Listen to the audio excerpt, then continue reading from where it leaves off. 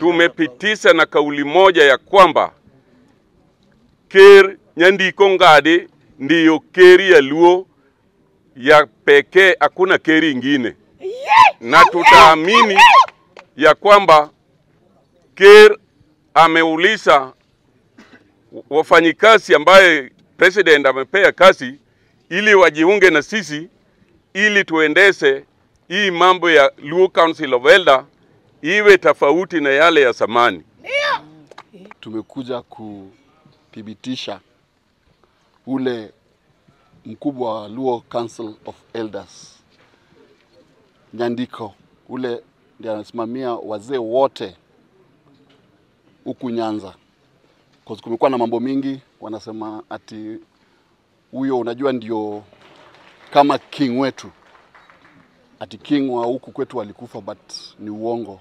Leo tumethibitisha yuko, na sheria inasema kwamba wakati ule tunaweza kumbadilisha ama kuleta mwingine ni wakati ule amekufa, but huyu wetu yuko hai, na tuko nyuma yake. Tunampatia ile support yote anataka so that akue nini, asimame na Wajaluo. Kuna shida imekuwa huku kwetu upande wa Nyanza, upande huku wa nchi, wakati wote ukikosana na wale wanasiasa wa babe, wale wakubwa wa huku, kama wewe unafanya kazi yote, kama wewe ni mkubwa wa mji ama wewe ni mkubwa wa kwa kama wapi, utatolewa kwa sababu unatofautiana na wanasiasa, na tunataka mambo kama hayo yasifanyike. Huyu Council of Elder, huyu elder wetu anataka kusukumwa nje kwa sababu ya mambo ya siasa. Na sisi tumesimama hapa kidete na yeye, na tunasema hayatafanyika.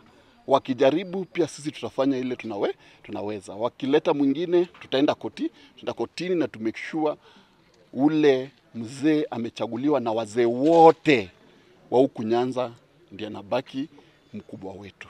Why do we have care? Care is supposed to bring us together as a community. We look at opportunities, we look at our weaknesses, and we resolve our problems. If we are going to leave the position of care for an individual to elect, no matter how big you are, no matter how senior you are, this is something that must be done by elders. Because if you are so senior in the community and you are the one deciding who care is supposed to be, what will happen is who will summon you when you are not doing the right thing, when you are not taking the community towards the right direction.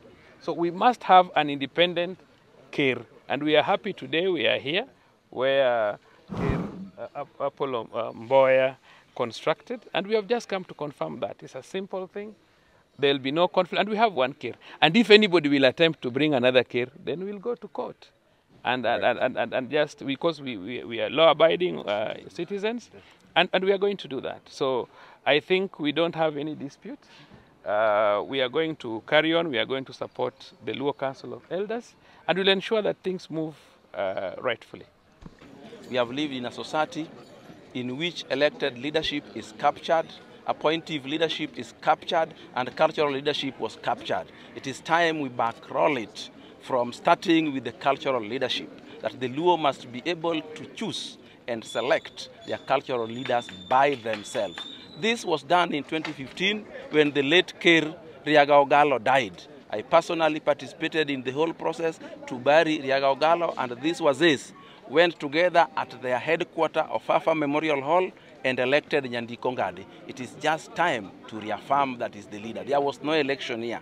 We were just reaffirming that is the leader of the Luo, the cultural leader, also known as the chairman of the Luo Council of Elders. Anything being held anywhere is just an opportunity to keep the Luo captured so that they have no voice through any channel. When you block them from each and every leadership channel, you don't expect them to find an opportunity to say anything. It is the lack of income that has made people turn them into ping-pong balls. They toss them left and right. These are people who are supposed to be the ombudsman of the society. Nini, kamati yetu ya wasee hakuna patron. Keri ndio patron. Hakuna mtu ingine tena naitwa ati patron. Watoto yetu ambayo iko kwa siasa, sisi naweza ita hao kwa mkutano tu kama watoto yetu, kama iko maneno, kama leo mimi nilikuwa na maneno ya maendeleo ya nchi ya Jaluo, mimi naweza ita nyinyi kama watoto yetu nazungumza bila maneno ya maendeleo tu. Mimi namwambia wewe, mtu yetu napendwa Raila Moyo, wachana kuingia mambo ya wasi. Mimi namwambia wewe ni mtu wetu napenda, wachana mambo kama hayo ya kugawanisha wasi ya Nyanza. Kutoka zamani wa Jaluo Jaluo chairman wa Keri kutoka zamani ilikuwa tu ni siku yako hii. Wewe nataka gawanisha wasi, kwa nini? Iko baya gani wewe naona?